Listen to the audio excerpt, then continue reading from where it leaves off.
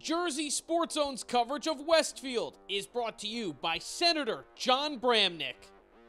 Jersey Sports Zone's coverage of Clifton is brought to you by Jag Physical Therapy. Neri Rodriguez coming to you from Westfield for a Super Football Big Central Conference crossover as 3-6 Clifton taking on the 4-4 Blue Devils in the opening round of the North 2 Group 5 playoffs. Westfield scoring on their opening drive. Next touch, Maxwell Cho connects with Colin Coyle for a 14-yard touchdown to make it 14-0 Blue Devils with 6:55 to go in the first. Next drive for Clifton, the pass from Romello Table is going to be intercepted by Nick Russo.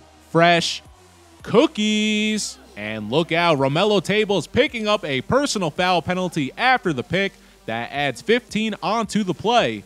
Ensuing drive, Westfield starting from the 27. Quarterback Maxwell Cho floats one to Enzo Ferrero. Ferrero diving near the pylon, makes the grab, and he's in for 6. We have to run that back.